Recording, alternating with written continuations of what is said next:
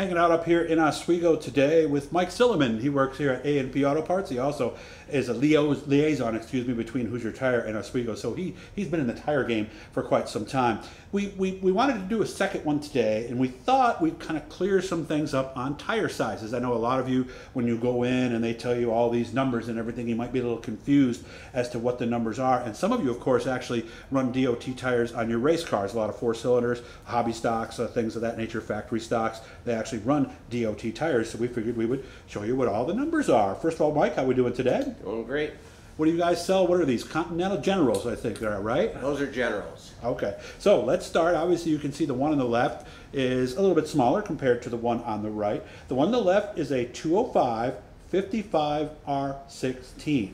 So we'll start right with that 205 number. What does that mean, Mike? 205 is the section width, so it's outside to outside as a measurement, is 205 millimeters, which comes out to about 8.07 inches. So it's the width of the tread or the entire tire? The entire tire. Okay. The section width. All right, so obviously the number goes up. We're talking about a wider tire. Yep. And you and I were talking that, like on the old heavier racetracks, I know a lot of guys would run a thinner tire. It makes sense on a heavy racetrack to get a little more weight on a smaller contact patch. Does that sound right to you? Sounds about right. Okay. How much does that matter in the street car world?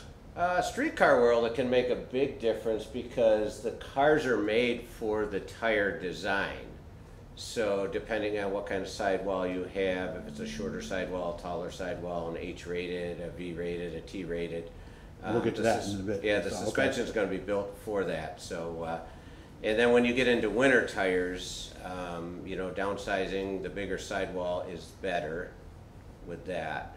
And that's the middle number, the 55. And I'm going to say this and see if I can get this right. That is the percentage of that size versus the width of the tire. So on the one on the left, that's the sidewall is from the center up, is basically what you're going. 55%, so that's roughly, we figured out, a little over 4 inches. Correct. Okay, what does that do? Because the one on the right is a 65, which is about 6 inches. What's the advantage of a taller versus a shorter sidewall? Well, a lot of cases, a taller sidewall will give you more grip in some cases, but with a taller vehicle like an SUV or a shorter vehicle like a Civic, it's all going to matter how the suspension's built. So okay, and a lot of times nowadays we're seeing those low profile numbers, low profile tires. What's the advantage there? Because I would think it would be a disadvantage on cornering, but not necessarily.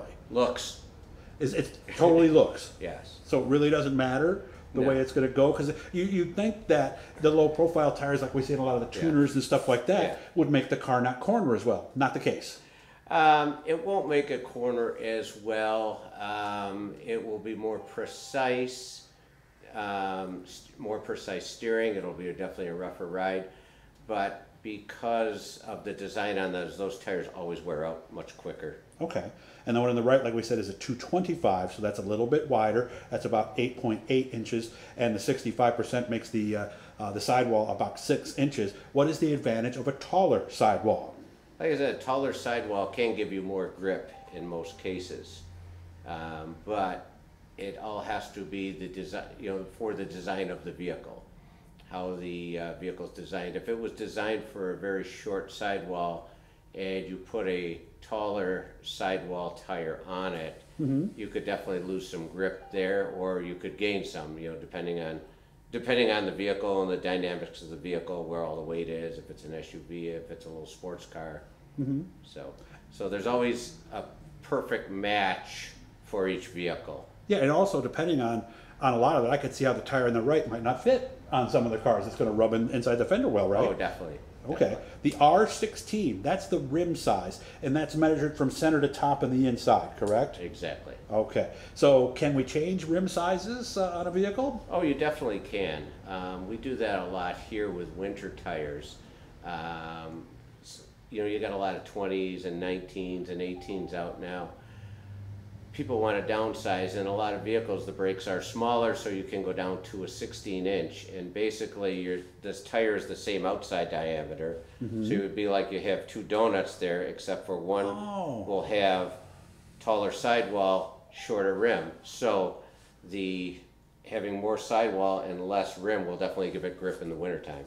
Okay, so that's what we want to do. We might go down to a 15 possibly Exactly. in a winter, and then make it with a higher number in the middle, so that sidewalls will so it'll be the same size and cast the same shadow, right? Right. You just have to keep the diameters, outside diameters, the same. That's when all your math comes into play, right? That's right. Okay. There's a couple of numbers on the side of the tire too. One of those is only on one side. There's a DOT number, which is a long, I think it was 8 digits, I think we said. Does that really mean anything, or is that more just so that they know what the tire is? Well, that does mean everything because all tires are registered, with the government, so they can take that tire. So if there was a recall on a tire, they can look at that. Okay, this tire XBYZ whatever is recalled because we had an issue. They can look that up. It's in the registry, and they can contact people. And so so it's pretty important. And then at the end of it is the date it was built. Yeah, there's a date code, and that's going to be a 2-digit number. And I was a little confused on this. The one on the right, by the way, is a 3122, and you sit there and go 31, but you said that's the week it was made in the year 2022. Yep, week 31 of 2022. Do tires get so old? I was telling you about some old snow tires I have, and they do have a shelf life and a life on the road, don't they? They definitely do. And the government actually a few years ago was trying to put a shelf life on it. It's hard to do, but they've got a recommendation of about 5 to 6 years. We had a car in today that had shifted belts in 2 of the tires. So that's what happens. Right, and the tires were over 7 years old. They weren't completely worn out, but because of the age and the rubber drying out, the belts start shifting, and that's going to affect the ride, right? Oh yeah. And eventually that tire's going to blow. That will blow up. Okay. You mentioned the R, and the only reason I know something about this because I know like the famous Autobahn in Germany. Technically, there's no speed limits, but you have to have a certain quality tire. What do the letters mean? Well, the R on that is radial. Okay. For those, and then after the size, a lot of times there'll be a 2 or 3 digit number with a letter. So there'll be like a T rated or an S rated or a V or an H rated or a Z rated.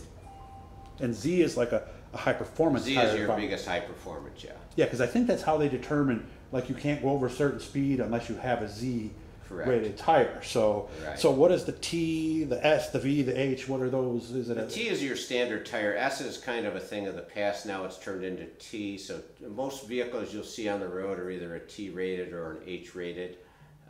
Some of the more lower profile performance tires, we get into W, Ys, and Zs. Okay.